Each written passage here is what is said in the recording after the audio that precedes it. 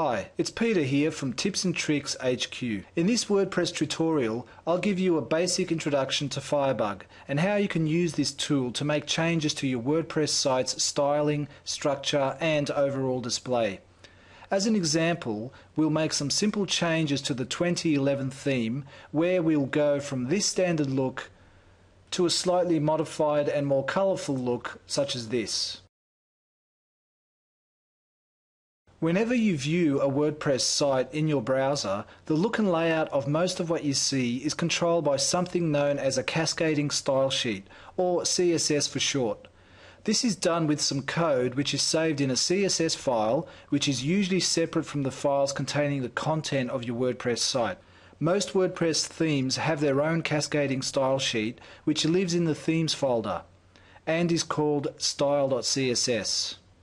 Here's an example for the 2011 theme. Now, I've already FTP'd this file across from my host to my computer, and I've opened the CSS file with a code editor to show you what a typical custom style sheet looks like. Now, as we can see, it contains a whole bunch of code which refers to various parts of the theme's pages and elements.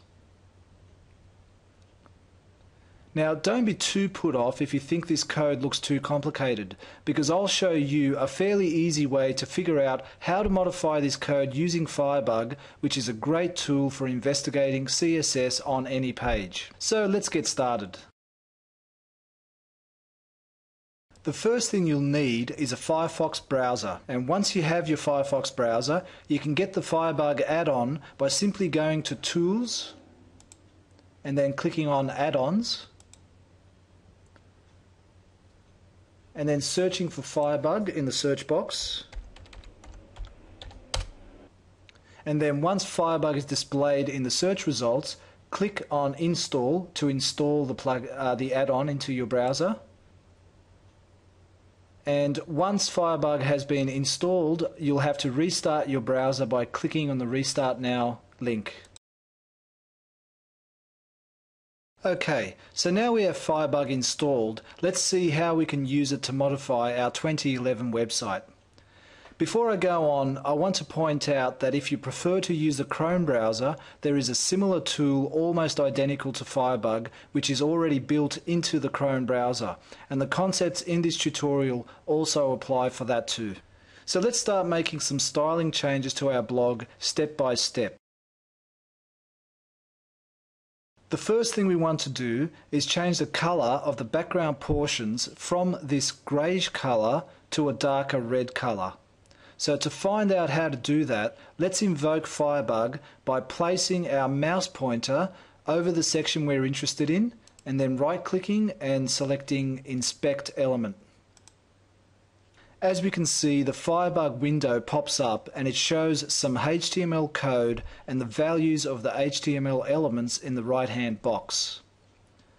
Now we need to figure out which element we must change in order to modify the background color from the grey to the red. So let's look at our right-hand box, and as we can see, we have an element called body with a background tag. And if we hover over the color code, which is E2, E2, E2, we see that it's this grey color.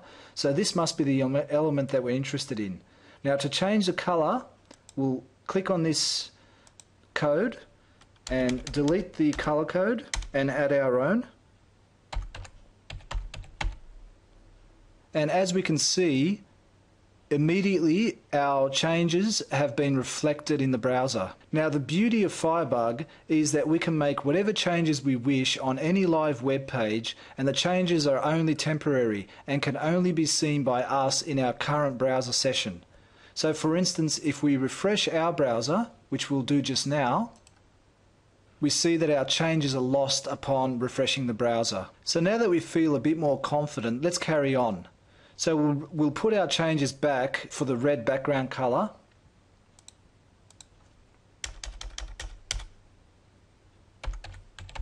So now that we're happy with this particular change, we'll start editing our style.css file as we go along.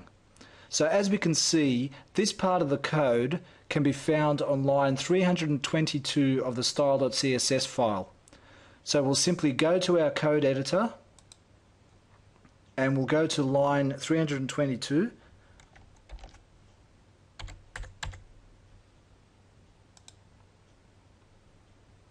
And in here we'll make the same change. In other words, we'll put the particular color code for our color in this file. So in our case that was 7A1616. And we'll save this file for now. So now let's go back and make some more changes. So next we want to decrease the size of the space above and below the title. So once again we'll need to figure out which elements or element we need to change to do this. Now a useful thing to use in Firebug is a thing called the selector tool, which is this here. So let's click on it. And we can use this to hover over particular elements in the web page to see whether that's the element we're interested in. So in this first case, we've hovered over just above the title, and if we look in the right hand box of the Firebug window, we can see that we have something there which specifies margins and padding. So let's just click on this and modify some of this code to see whether it has the desired effect that we want to change. So let's change the first element in the padding property. We'll change the first value to 15 pixels. So we'll enter 15px. And as we can see, our change has been reflected in the browser. We're happy with this change. Once again, we'll make this change to our CSS file. First we'll see what line this change was in, and as we can see the change is on line 509 in the style.css file. So let's go to our code editor and let's go to line 509.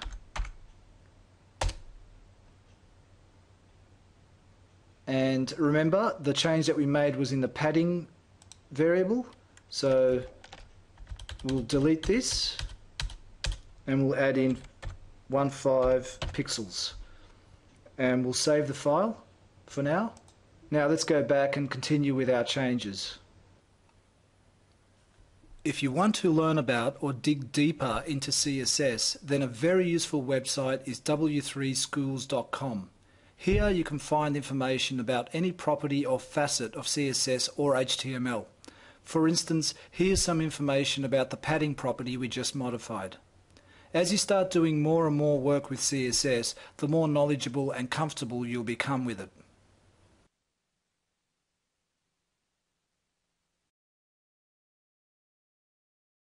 So the next change we want to make is we also want to decrease the size of the padding or the space underneath the description of the log. So once again, let's try our selector tool. So we'll click on it and we'll see what sort of elements there might be around that area that we can use to make a change. So we might want to try this particular element. So let's click on it and look in our style window, which is the right hand box of the Firebug window. And we can see there that they have a margin property. So let's try changing that value.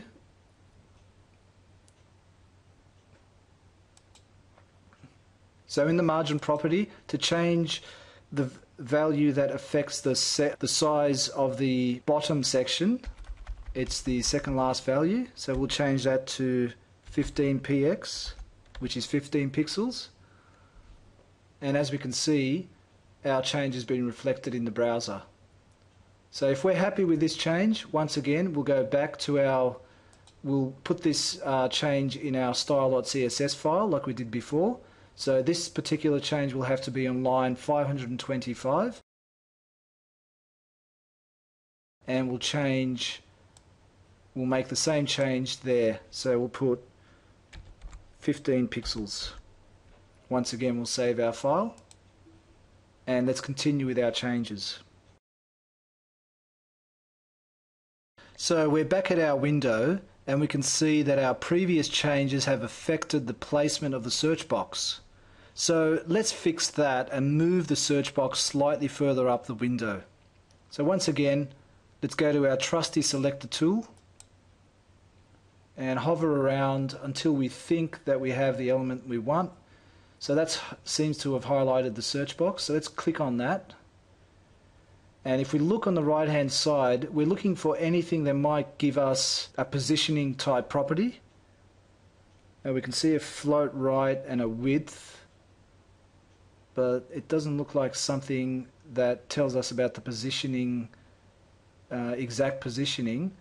So what we'll do now is go back to our left hand window and move up slightly in the hierarchy. So as we can see, if we go up to the slightly further up of this hierarchy and click on the form ID, which is the search form, so we'll click on that, and now look back on our right hand side, we can see that we have a positioning element there that we can change. So let's try changing the right positioning value, and we'll change that into the units of pixels. So let's try 10px, and as we can see, that's moved our search box slightly to the right. So that doesn't look too bad. Now we want to move the search box slightly further up the page, and if we look further down, we can see that there's a top value there. So what we'll do is we'll do something similar. We'll click on that, and let's try the value of, say, 10 pixels.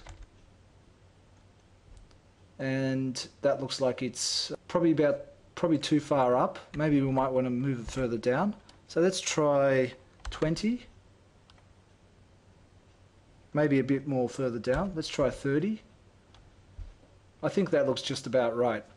So if we're happy with this change, once again, let's note the line that these changes need to be made. So they're on line 623. We'll make the same changes. So remember, we changed the right property to 10 pixels, and we also want to change the top property to 30 pixels.